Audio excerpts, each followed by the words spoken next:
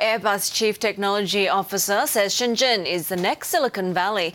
Speaking exclusively to Bloomberg's Yvonne, Paul Eremenko told us about possible tie-ups with Chinese tech companies such as Baidu and plans to make flying cars a reality.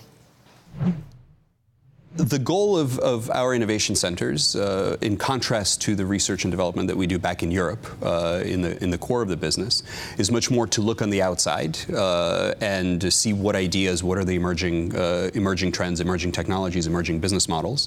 What does the local talent pool, what are the ideas that it has to bring to the table, and try to pull those in and make them applicable to our particular technology roadmaps to build the future generations of products. So I think that it's kind of an open door, right? So we're not prescriptive about you must work on just this handful of topics, but we certainly have a few that we are already trying to pursue out of the gate. So just to give you a couple of examples, one of them is autonomy. So greater automation in the cockpit. In particular, I think this is quite relevant for China because there is already and anticipated to be an even more acute shortage of pilots. So some estimates suggest that in the next 20 years we have to train 600,000 pilots. And just to put that number in perspective, since the dawn of aviation, since the Wright brothers, there have only been 200,000 pilots trained. Wow.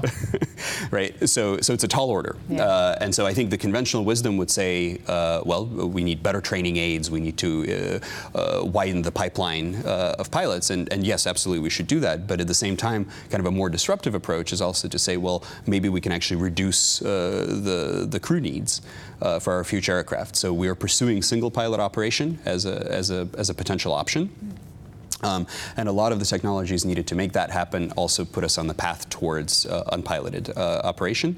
First of smaller vehicles like urban air mobility, our Vahana, our city Airbus, yeah. Things that might carry 1 to 4 passengers, but ultimately also for large commercial aircraft. So that's one topic that the Innovation Center is jumping on. I mentioned also urban air mobility, yep. Which of course we see. Flying cars, flying taxis. That's right, kind of the air taxi model, which is enabled by electric propulsion. And the ability to make these vehicles quiet, safe, efficient, very cost-effective from an operating cost perspective, and new business models associated with that, like on-demand dispatch, sort of Uber or Didi style.